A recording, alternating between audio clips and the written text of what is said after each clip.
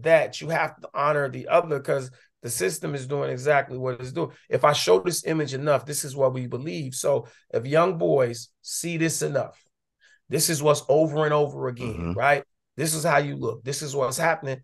You'll start believing that this is what I'm Yes. supposed to be. I'm It's in supposed the to die music. It's young. in the I'm TV. It's in the right. neighborhood. This is the neighbor. I'm supposed to pop pills. I'm supposed to run into a car. I'm supposed to do all of that. So that's what they promoting. Our fight is to a young man. My conversation with them is to say, when this happens, they not telling the other side. When they say, I shot up the block, that they talk about the little girl that was shot, why they shot up the block. The If little I baby that say got I was hit. selling more keys than anybody, do you talk about the destruction that was done? So you understand what I mean? Let's make it fair and balanced. Remember when your man Jesus used to say, I keep the rest of the keys in my auntie house. Well, did you tell about the story when they ran and took your auntie house that she'd been working for 30 years? Talk about it. They took everything. So we not saying that.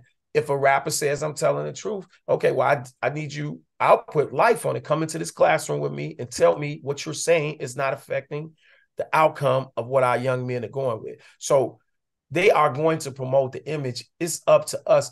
They're not going to promote love music. They don't Mm-mm. want soul music. Mm-mm. Soul music had James Brown in it, right? Hip hop had James Brown in it. That was the sample. That's defiant music. You bobbing your head.